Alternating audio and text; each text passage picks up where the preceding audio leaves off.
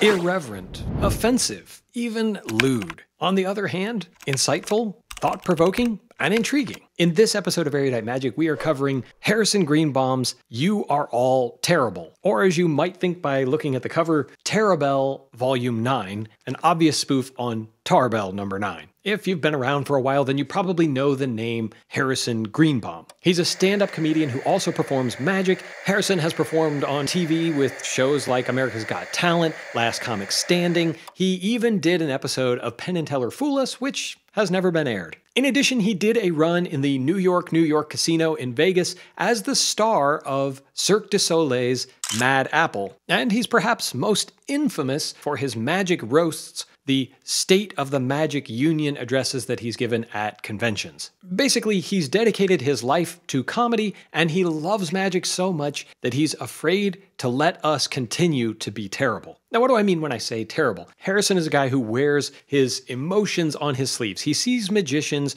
stealing other people's lines, performing the same trick that everyone else performs, and there's basically no art to it. Or at least that's his contention. So during the pandemic a few years ago, he put pen to paper or got on his keyboard and typed and came up with You Are All Terrible, a guidebook on how to make your magic better, primarily through learning from the comedy world. So right off the bat, most of his expertise has to do with being funny. And he's sharing that expertise with us here in this book. And the question really is it worth it? We're going to address that question in just a minute, but let me give you some of the specifics about the book. It is a hardcover book with a dust jacket, as you can see that it's designed to look like a Taribell book, but if you look closely, isn't that at all. In fact, when you read the spine, it actually says the Taribell Course in Magic. A misspelling of both Taribell and terrible. This book was put out by Tannen's Magic out of New York City, and apparently is the first book that they've put out in over 37 years. If you remove the dust jacket, and we'll come back to that in just a second, you can see that the book actually does resemble a Taribell book, only it seems that this is paper-bound instead of whatever the other books are, more of a plastic-type binding. For whatever reason, Harrison Greenbaum has some kind of beef with Criss Angel. If you don't like Criss Angel for whatever reason,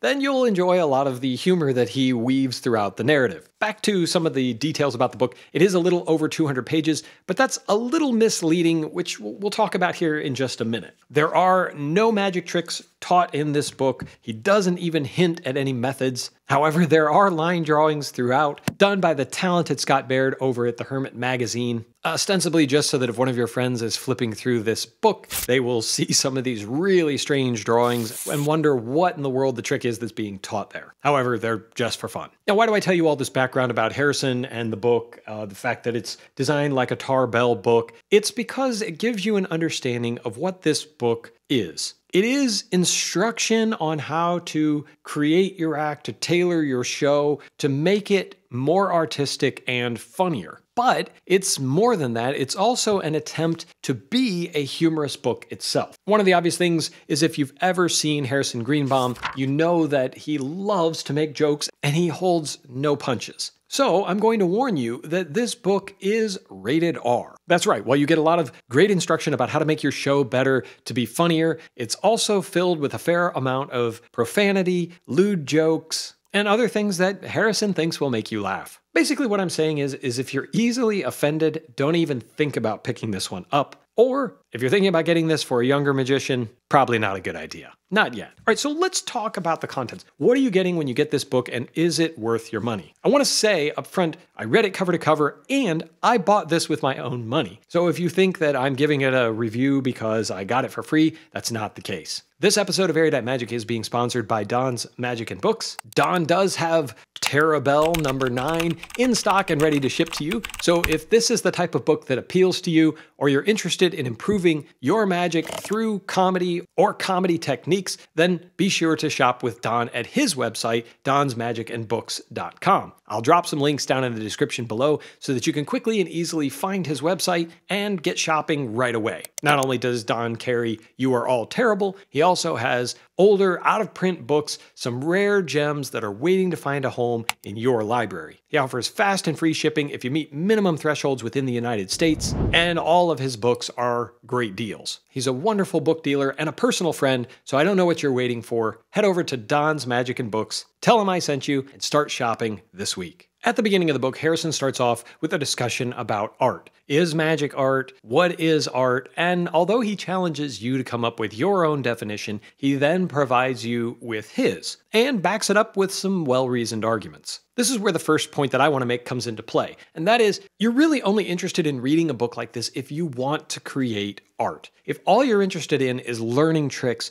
I've already mentioned this book doesn't contain any, and if you don't agree that magicians should be coming up with their own artistic vision for their magic, then you fundamentally disagree with what Harrison is trying to say. So you'll save yourself some money and frustration by just ignoring this book. But if you're like many magicians who want to find your own voice, that want to find a way to communicate the ideas that you have, the life that you've lived, and the things that we talk about here on this channel, then I think you'll get some benefit out of this discussion about art. I didn't completely agree with everything he said, but I've wrestled with my own definitions of what art is and does magic fit into it. But this book definitely made me think about what art is and how I can create it. I think that it is a great background into then the meat of this book, which is understanding comedy. He gives you several theories about comedy, why it works, what makes people laugh, and it's all backed up with research as well as his own extensive experience. A lot of magicians use stock lines. So you hear a joke or a little funny bit of business and you decide to pilfer it and add it to your own act. In the immortal words of Bob Newhart,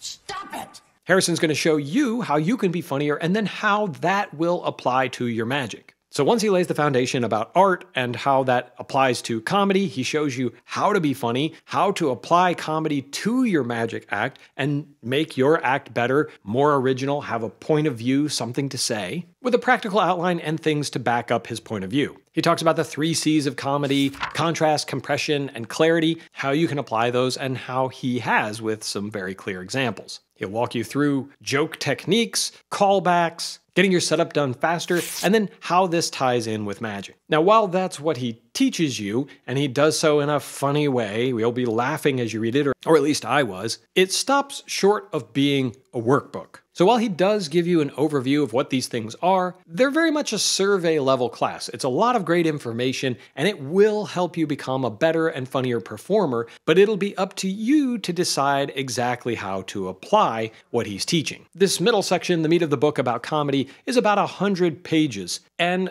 at the end of the book, he also gives you a few bonuses. Some articles that he wrote for various magic periodicals, an article in Genie about dealing with hecklers, which actually has some really great advice how to deal with that problem if it exists for you. But the other 2 contributions are more just to be funny or to be sarcastic, which if you know Harrison's style, that's him. So let's talk about the page count for a second. I said that this is 200 pages, but there's a fair bit of filler here. As you can imagine, being a book that's intended to make you laugh, there's blank space, there are jokes, there are drawings that are made up completely just to throw you off and make you laugh. And I don't think that takes anything away from this, but this isn't a huge book. You can basically read this in a couple of sittings. So let's talk for a second about the price and the value in the book. It is $55, which in today's world seems like a fairly reasonable price, or at least normal. But do you get your money's worth? I think the short answer is yes. You'll definitely have to put in some homework to apply the lessons that Harrison is teaching you, but that's exactly the way that he wants it. As I was reading it, he mentioned how he hones a joke, and I was thinking to myself, he's giving me the process, but there aren't any of the details that fill it out about what he does after each show. I would have loved to have seen more about that. However, he redeemed himself a little bit after that by explaining better the process that he goes through each show, and he'll share with you how you can get better each show by doing what comedians do, which is essentially performing, getting feedback, and then revising, applying that feedback. He'll give you practical tips on how to do those things, as well as you get a sense for how much work he puts into it. For example, he thinks that performing 5 to 6 times a week is minimum to be able to polish your show. At the end of the day, I definitely picked up some tips, some things that I know that I want to do and implement to make my magic better, if not funnier.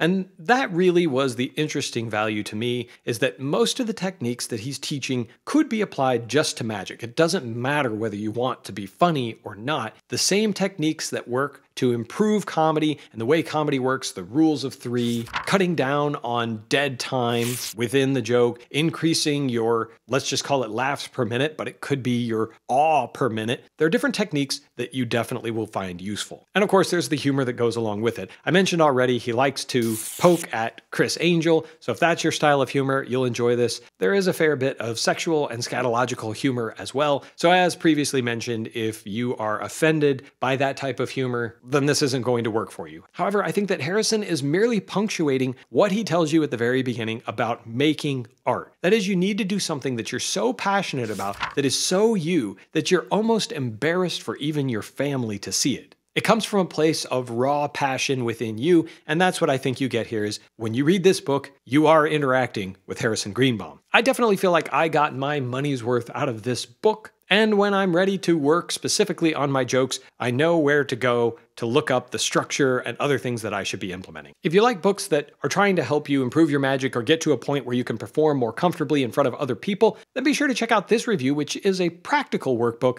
on how to become a walk-around magician. As always, my friends, I appreciate you watching, and until next time, keep reading.